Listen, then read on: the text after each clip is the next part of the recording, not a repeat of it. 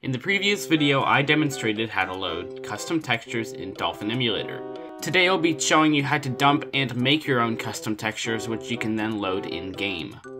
To get things started, head over to Dolphin or Ishiruka, go to Graphics, Advanced, and check Dump Textures.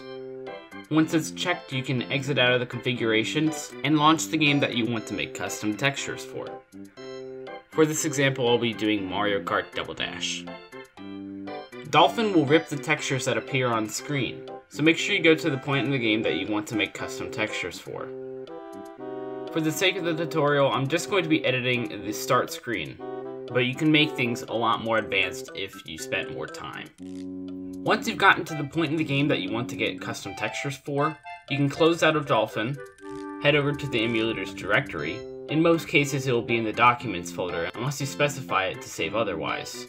Go to Dump, Textures, and you should have the folder with your game ID.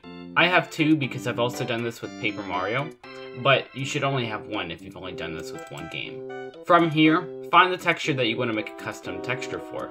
I'm going to be replacing the Mario Kart Double Dash title screen. In most cases, the files will be a .dds, so if you don't have something like Paint.net or the DDS plugin for Photoshop, you won't be able to edit the files. Thankfully, Paint.net is free, so you should be able to edit it from there. For the sake of the tutorial, I'm going to keep things simple, but you could do more advanced things once you get more familiar with how to edit textures. I'll leave a playlist at the end of the video at some of my custom textures that I've made on my personal channel. I'm going to be replacing Mario Kart Double Dash's menu screen with Mario Kart 8's. To do this, I'm just going to go to Google, type in Mario Kart 8 menu, and then just copy and paste. Again, I'm not too concerned about making it look nice just for the sake of demonstration, but if you put more time and effort into it, you can create a really cool mod pack. Once you're done editing the textures, save the image as a DDS or .png file, for these are the only two files Dolphin will read as textures. Then you should see your texture has been replaced. The folder's title has to be the name of the game ID, so simply copy the name of the folder under Dump Textures, and make a folder with the exact same name in Load Textures. Then, take the texture you edited in Dump Textures, and copy it over to Load Textures.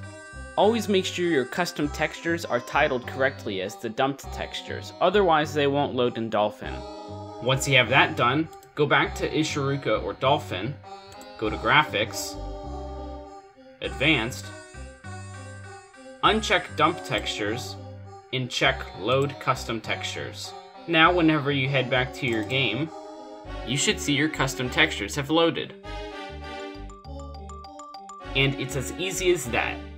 If this video helped, make sure to leave a like below and subscribe for more content. If you have any questions or concerns, comment below and I'll be sure to respond as soon as possible. Until next time, bye.